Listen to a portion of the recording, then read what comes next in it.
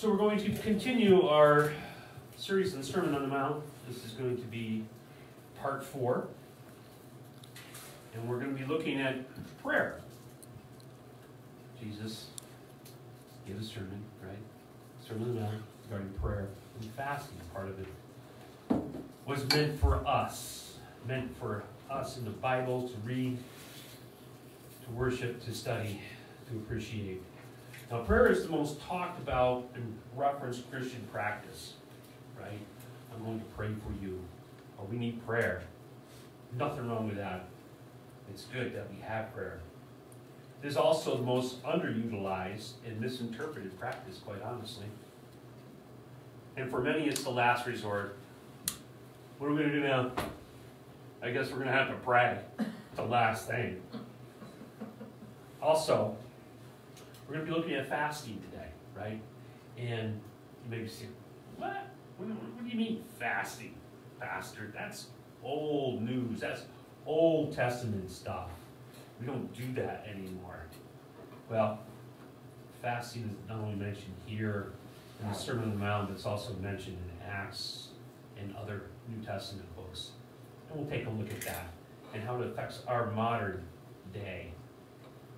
But first we're going to read through Matthew chapter 6, verses 5 through 18. That's Matthew chapter 6, verses 5 through 18. So hear now the word of the Lord. Jesus said, "And when you pray, do not be like the hypocrites, for they love to pray standing in the synagogues and on the street corners to be seen by men. I tell you the truth, they have received their full reward. But when you pray, go into your room, close the door, and pray to your Father, who is unseen. Then your Father, who sees what is done in secret, will reward you. And when you pray, do not keep on babbling like pagans, for they think that they will be heard because of their many words. Do not be like them, for your Father knows what you need before you ask Him. This then is how you should pray. Our Father in heaven, hallowed be thy name. Your kingdom come, your will be done, on earth as it is in heaven. Give us today our daily bread. Forgive us our debts, as we also forgive our debtors. And lead us not in temptation, but deliver us from the evil one. For if you forgive men when they sin against you, your heavenly Father will also forgive you. But if you do not forgive men their sins, your Father will not forgive your sins. When you fast, do not look somber as the hypocrites do, for they disfigure their faces to show men that they are fasting. I tell you the truth, they have received a reward in full. But when you fast, put oil on your head and wash your face, so that it will not be obvious to men that you are fasting, but only to your Father who is unseen. And your Father who sees what is done in secret will reward you. So saith the word of the Lord. Amen.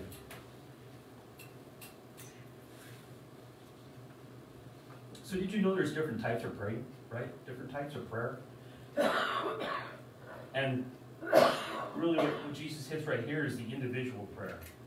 It's so important. It's so important that the disciples asked Jesus, well, how should we pray? How should we pray, Lord? And Jesus goes right into it. When, where, and how. And as a pastor, I suggest you do this during your devotional time. You may say, well, I don't do devotionals, Pastor. Well, I suggest you start. Definitely do them. Reminds me of when I was a NASCAR fan back in the day. And Dale Jarrett received his championship award. He talked about prayer. He said, if you're not asking, you're not getting. If you're not asking, you're not getting. And I've been asked also, well, do I have to just go into my room and close my door? No. No, not at all. You can pray anywhere, anytime. And what we read here, the Lord's Prayer, it actually unites Christians worldwide. You can go into just about any Christian church and know that the Lord's Prayer is going to be recited. We talked about that Wednesday night in Prayer and Share. Talked about how the doxology came about, some of the history behind the Lord's Prayer. You can check that on YouTube or on Facebook. And prayer is God's design, right? Prayer is God's creation. Sometimes we overlook this fact. It is by His design and His creation that we pray. It's His chosen line of communication. To put it in modern times, God has His own ringtone, okay? His own ringtone. And now you may say, well, here's the thing, Pastor. God doesn't answer my prayers. Sometimes He just doesn't answer my prayers. Well, then you're in very good company, quite honestly. Quite honestly, you're in good company. The Apostle Paul complained about a thorn in the flesh and prayed that God would relieve him. And God's response is, my grace is sufficient. Through your weakness, you'll find God's strength. Join the martyrs throughout history. In Revelations 12:11, it says, for they loved not their lives even unto death.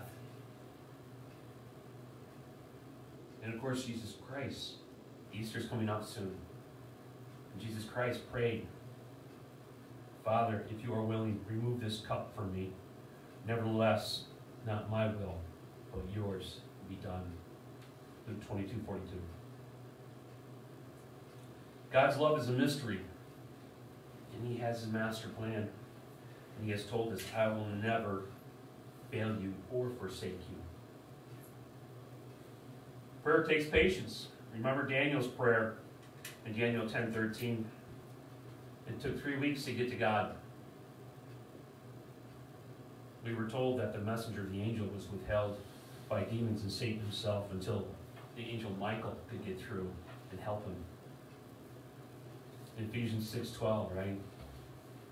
For we do not wrestle against flesh and blood, but against the rulers, against the authorities, against the cosmic powers over this present darkness, against spiritual forces of evil in the heavenly places. Therefore, take up the whole armor of God, that you may be able to withstand the evil day, and having done all, to stand firm. Satan's demons do not back off their attacks. The closer you get to Christ, the more attacked you will be. However, they flee. They flee when you bring out the sword of the Spirit, and the absolute truth of God. Which brings me to doctrinal prayer. See, in verse 8.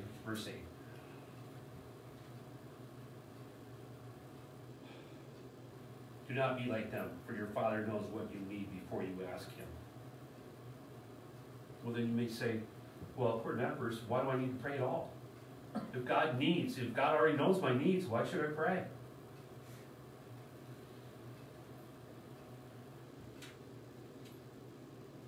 Has it occurred to you that God loves hearing us pray His words of truth back to Him? He loves the Lord's Prayer. It's the Lord's Prayer. He likes to hear it back, said back to Him. Kind of reminds me when I, was a young parent and my boys were young. And you would say, say Daddy, or say Mom, and they would say it. And it would lift up your spirits, right? God's the same way. God's our Father. He likes to hear it.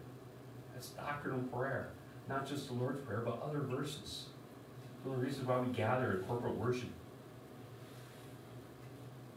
And even when our prayers are not answered, God likes to hear us say the Lord's Prayer and other prayers in verses. And yes, pray for your needs. Because that brings me to intercessional prayer. And intercessional prayer is often overlooked, it's underutilized, and some Christians won't even do it. To intercede means to go between, right? Go between God. When applied to prayer, it describes the act of going to God and pleading on behalf of another person. Examples in the Bible of Moses. Moses interceded with the Lord. Changed his mind not to destroy the Hebrew sinners. We see this in Exodus and Numbers. It's when an intermediary prays with God by taking hold of God's will, and refusing to let go until His will comes to pass. Well, that statement is somewhat confusing now, isn't it? What are we talking about? Give you an example. Two personal friends were pastors. Every day I spend time, or have spent time, currently spending time, praying that the Holy Spirit intercedes in the minds, congregations, elders, decision makers, to lead them to their flocks, to find their pastors, these two particular pastors. We just prayed here, just before we turned on the camera, and we prayed for our churches, our pastors in our community, for the Holy Spirit to intercede.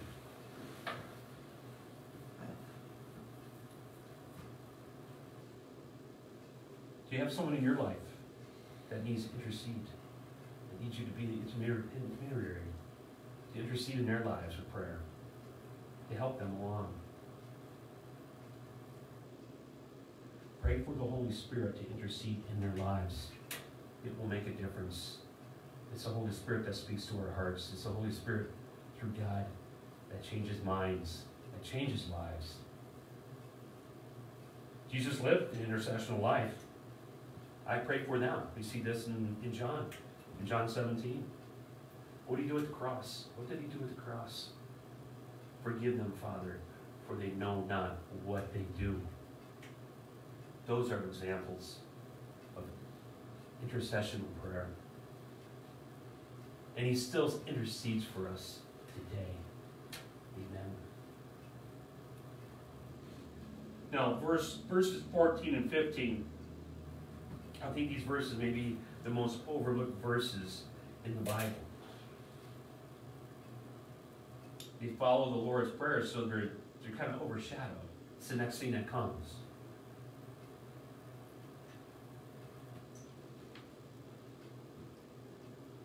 For if you forgive men when they sin against you, your heavenly Father will also forgive you. But if you do not forgive men their sins, your Father will not forgive your sins. Ouch, ouch, ouch. In my Bible, it's red and white. Really spelled black and white, right? It's there in print. It's plain to see. It's a hard thing, forgiveness, man. I tell you what. It's tough stuff. Forgiveness is a process, though. It could be a long process. Nevertheless, we're told right here, in verses 14 and 15 to forgive. And that's not an easy thing to do. It doesn't say forget. Okay? That's one of the fallacies we hear. Forgive and forget it. It's almost impossible to forgive when you're a human being. I'm not talking about the little stuff done to you, okay? I'm talking about the bad, the really bad, egregious sins that are done.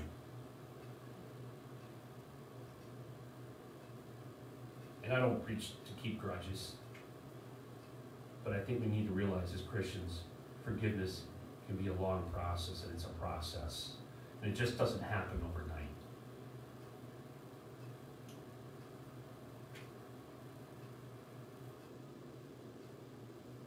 Fasting.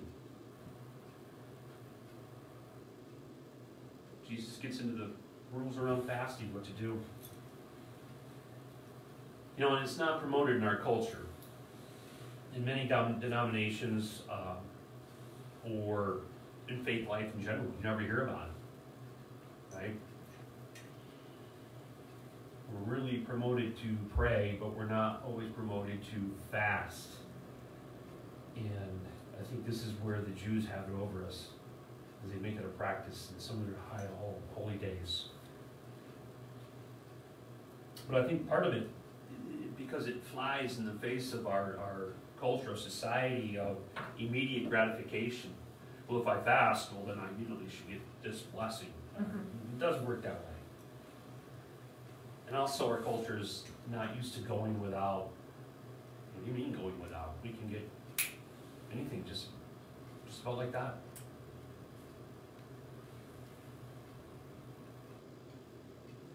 You know, and somebody may be thinking, oh, well, Lent, this is the season of Lent. Lent is somewhat of a fasting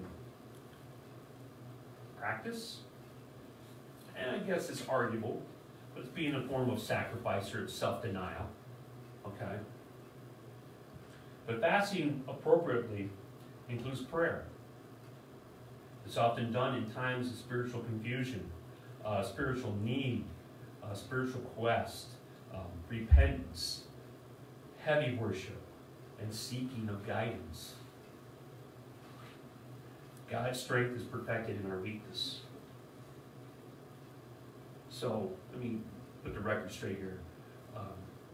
Don't go starving yourself and say that Pastor Andrew told me not to eat, to starve myself, and to go on a hunger strike. No, that's my disclaimer, okay? Let's not get crazy here. It's part of our physical being of doing a physical act to show God that He is the most important, that we're willing to go without. And those who fast also say it clarifies your mind. And Nehemiah did it during Jerusalem's ruin. In Acts, we read about the early church fasting before they sent Barnabas and Paul out on their first missionary trip. It shows God you're serious. So, you see the theme today in our scripture reading, prayer and fasting. And it's none of these two things are to be done to bring attention to yourself and not to show others how pious you are. And you read verse 5. Give me a second here. There. And when you pray, do not be like the hypocrites, for they love to pray standing in the synagogues, on the street corners, to be seen by men. I tell you the truth, they have received their reward in full. You read verse 16. When you fast, do not look somber as the hypocrites do, for they disfigure their faces to show men that they are fasting. I tell you, they have received a reward in full. Last week, we looked at giving to the needy. So when you give to the needy, do not announce it with trumpets as the hypocrites do in the synagogues. I tell you the truth, they have received their reward in full. You see the theme here? Mm-hmm. Yeah, he's just repeating 3 times. And your Father who sees in secret will reward you. We see this in verses 16 and 18. Next week, we're going to be talking about treasures in heaven, storing up treasures in heaven. We're also going to be talking about anxiousness and worrying, some of y'all's favorite subjects.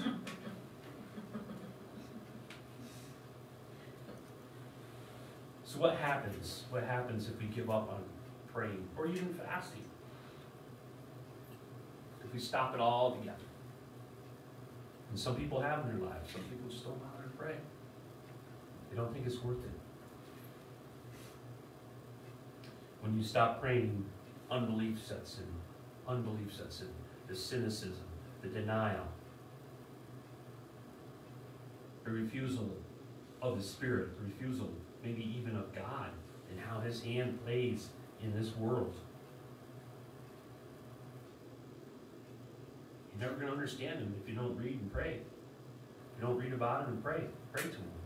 We will never understand God. In 1 John 5:14, we wrote, if we ask anything according to his will, he hears us. If we ask anything according to his will, he hears us. I say, let's be heard, as opposed to having no hope at all. Amen. Let's pray. Dear Lord, you taught us, you're teaching us how to pray, how to fast. We're in the holy season. Let us be reminded of the sacrifices that you made for us, dear Lord. The blood on the cross to offer us life everlasting, Lord. We give thanks for this. May we be more dutiful in our prayers and look to you to lead us. We look to you for the ultimate hope of the life everlasting, Lord. We give thanks. We pray this in Jesus Christ's name. Amen. Amen.